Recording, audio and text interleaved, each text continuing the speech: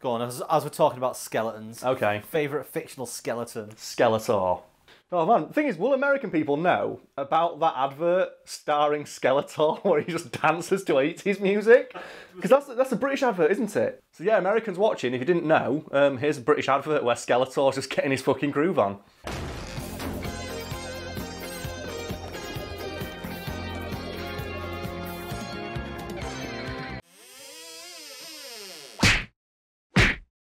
Vultures are considered by many to be dirty, disease-ridden sky rats, a reputation that isn't all that fair for reasons we'll get to in a moment. But first though, let's talk about how a vulture can turn you into a skeleton in a matter of minutes. So Karl, vultures, skeletons. Yes, the legendary combination. You know, best buds forever. Dante and Virgil of the animal world.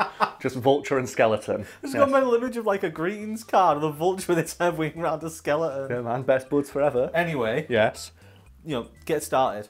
Okay, well the reason they can turn you into a skeleton, obviously people wondering like, how does a vulture turn into a skeleton? It's because they can eat practically fucking anything, because they possess one of the best digestive systems of any animal on the planet, and they can digest everything from disease-ridden rotten flesh to solid fucking bones. And they're not exactly picky about what they eat either, because I'm not sure how many nature documentaries you've watched, but there are ones that show that vultures, fun fact, will occasionally just shove their heads up the asses of dead creatures, because obviously that's where all the good shit is, literally, and just like chow down on that.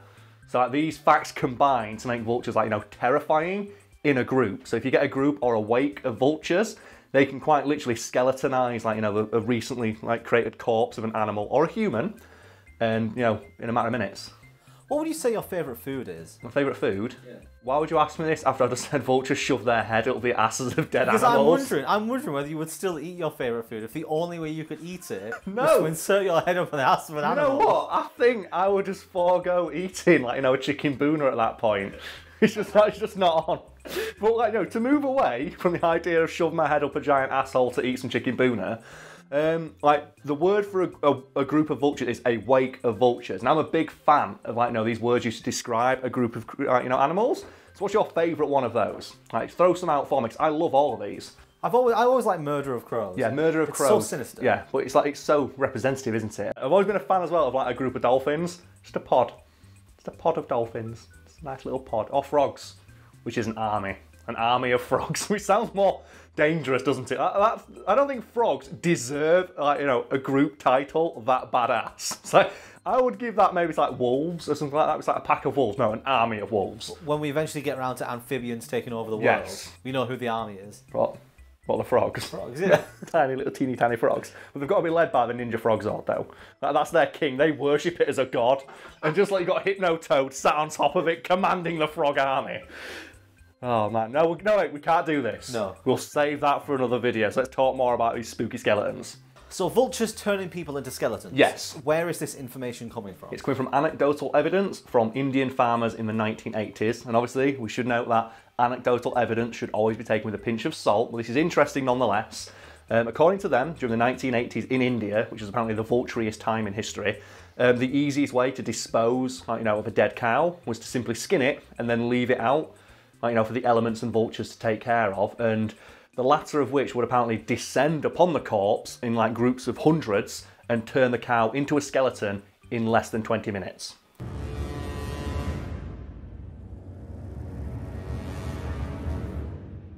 But you said that's an anecdotal story. Yes, so unfortunately we can't prove that, but we do have evidence that can support it from forensic researchers in Texas who left out a human corpse and left it to the elements and some vultures to take note of how quickly the vultures would turn it into a skeleton. And according to them, a group of about 30 vultures turned a human corpse into a skeleton in less than 5 hours. And I know this is not very scientific, but I'm going to say if like 30 vultures can do it in 5 hours, 200 vultures can do it in 20 minutes, and 1,000 vultures can do it in about 3 seconds. What I'm imagining now, though, is just a horde of vultures just flying past someone and turning them into a skeleton instantaneously. Because isn't that the scariest concept? Like, the idea of being turned into a skeleton is so fucking terrifying. It's like, Like, what's your favourite skeleton causing weapon, Brad? Because there's quite a few of them in fiction if you think about it. I think a personal favourite is Mars Attacks, because every skeleton's a different colour. The skeleton ray. That thing's fucking terrifying. Like, you see, it's like the skeleton ray, and it's like, the thing is, you don't have to fire it once, you just hold it on like a super soaker. But it's a super soaker that turns you into a skeleton.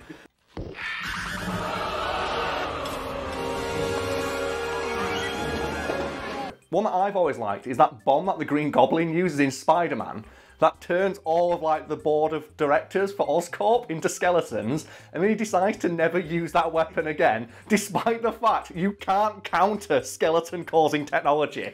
Out am I? But I'm now picturing though, like imagine giving both of those weapons to like a single person. You now have the greatest threat to humanity to exist. And who do you think should wield those two weapons, Brad, and just like, you know, raise the skeleton army to take over the world? My money's on Prince fucking Lightstar from Skeleton Warriors. Just so you can put in the clip that Jim Sterling always uses. That's just Skeleton Warriors. Do do do do do do. So that's just the best.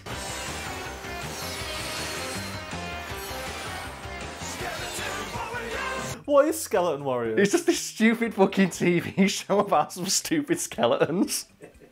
But man, there's so many cool skeletons in fiction, man. Like, what's your favourite fictional skeleton, Brad? Jack Skellington's the classic. No, but mine's the wheel skeleton from Dark Souls. The wheel skeleton is the most terrifying ass skeleton to exist. Karl, you're forgetting one skeleton. Who's that, Brad? The one that gets told to shut up and get slapped across the head. Put the fucking clip in and let's go. Oh, shut up, Louis. Ooh. Getting back to vultures, as I mentioned in the introduction to this piece, they're often unfairly categorised as being dirty creatures, which actually couldn't be further from the truth. Why are they not dirty creatures? Well, because vultures actually remove disease from the environment they live in, because, as I mentioned earlier, they have such a hardy immune system and such strong stomach acid, they can eat like flesh that's covered in disease-causing bacteria, effectively removing it from the environment in which it lives. They also piss and shit a powerful antiseptic, like at all times, basically, so whatever they're standing on is automatically disinfected. So yeah, they basically... I'm never going to look at like a disinfectant dispenser again. It's just a vulture's asshole. You just lift up the vultures. But yeah, like their piss and shit is like it's antiseptic. So when you see them like stood on a dead body, they're disinfecting the body as they shit and piss all over it. And as like, you know, vultures, they're not picky. They're not picky, so they don't mind eating, like, you know, meat that's just been sat there for a couple of days. They're just gone and pissed all over. We've all been there, haven't we? Yeah, like, you know what? I'm not going to judge the vultures for doing this. I have eaten some truly horrendous takeaways, and I've woken up the next day and still taken a bite out of it and gone, I hate myself. Hang on, if vultures can eat pretty much anything and not get any like disease from it, yes, why piss on it in the first place? To stop other animals from eating it, because obviously vultures don't care what they eat. Like, vultures don't give a shit. So, like, say if there's a hyena about, the vulture will just piss and shit all over, like, you know, a carcass to stop the animal from eating it because it knows that he doesn't mind. But surely the other animals have got less chance of getting disease if they eat the disinfected meat. They do, but they're not going to eat, like, you know, vulture shit either. That's the equivalent of, like, it's antiseptic, remember? So it's, like, very acidic tasting, and animals don't want to go anywhere near that because obviously they naturally shy away from stuff that tastes like that. And it just makes me think now, like going back to the example of like eating a really crap takeaway, just a drunk guy pissing on his kebab to stop people nicking it. It's like when you get like a pizza and you sit down and you make some, oh, give us a slice, mate. You're like, no, fuck off, get your own. It's like whipping out your knob and just like, you know what, it's like going to town on that pizza. It's like, yeah, you want some? You want some of this pizza? There we go. But you shouldn't let any of this distract you from the fact that a particularly motivated group of vultures could, if they so wanted to, turn your entire body into a skeleton and then shit bleach all over your corpse. Hooray! So Brad, we've talked about skeletons a lot in this video, so I'm going to pose you a question now of what skeleton from fiction would win the skeleton wars? Well, I mean, let's set us off with, as I mentioned before, popular skeleton, Jack Skellington. Jack Skellington, yeah. Because obviously he's got his Halloween army. What powers does he have? Because I know he's in that character action game, that's actually pretty good. And he can do, like, you know, he can do Jack Skellington combos on people's assholes. If we use that as a reference, yes. He's got the soul robber. So he's got that big, like, gooey whip thing. That steals people's souls. But do skeletons have souls, though? Aren't skeletons, by definition, already dead? But then again, isn't he the guy who drives the pirate ship in James and the Giant Peach? So he's got that as well. Oh, God, he is that guy, isn't he? I forgot so he's got access to a giant pirate ship as well. So he's got He can also take Santa form. Yeah. And in Santa form, and he's got the Pumpkin King form as well, so he can throw fire and presents. Damn it, man. I think you've already picked the winner with Jack Skellington, because that's a pretty solid power set. But I'm going to throw one out there that I think might have a chance. Sir Daniel Fortescue from the medieval games. Okay. Because he has all like the heroic weaponry, doesn't he? He has the arsenal. Like, he might not have an army behind him, but he does have a lot of cool shit that he can use to defend himself. Because he has, like, you know, the unblockable shield, he has the throwing knives, like, he has the ability to throw his own head and his arm like a boomerang. So he's got, I think Sir Daniel Fortescue could make it. Not to mention, he's got an eyeball. So he's still got one human part left. He's got that. Like, Jack Skellington ain't got no eyeballs. How's he going to see someone sneaking up on him? Since you mentioned him at the start, Skeletor. I think Skeletor would do pretty well. Because he has, like, you know, he has all that army at his disposal. Not to mention he can do, like, super sick magic. And he's got the coolest ability of any skeleton, I think. And that's the one where he can walk through a mirror and then stop you from falling by punching the mirror from the other side. Have you ever seen that? No. It's the thing where it's like Skeletor does it in one of the cartoons where he walks into a mirror to leave the room, puts his arm through the mirror and then smashes it himself so they can't follow him. It's like greatest exit ever. So basically, Skeletor is Mirror Master from like DC. Because think about that power for a moment where if he took you into a house of mirrors, he can punch you from every direction at once simultaneously. And that shit's terrifying. I think Skeletor will stand a good chance, but another one I think might better do some damage will be the skeletons from the first Pirates of the Caribbean movie. Oh, the cursed, the Cortez cursed ones. Yeah, the cursed pirates, because they cannot die. Like, the curse is you can't die. You must walk around in the moonlight as a skeleton forever. Yeah. And I think they'd do all right. Like, they do that cool shit where they walk underwater, don't they? So I don't know if a skeleton can drown, but I'm pretty sure like if they just drag them underwater, there's not much they can do. See, these are all well and good, but I think there's a proper ringer. Yeah, there's a clear winner to the skeleton wars. Okay then, lay it on me. The Ghost Rider. But not just any Ghost Rider. Nick Cage Ghost Rider. Oh, that's a winner right there. Because the Ghost Rider, I think like in the comics, his power set, he's just like, oh, you can't be killed. We're talking about piss disinfectant. He pisses fire. He does.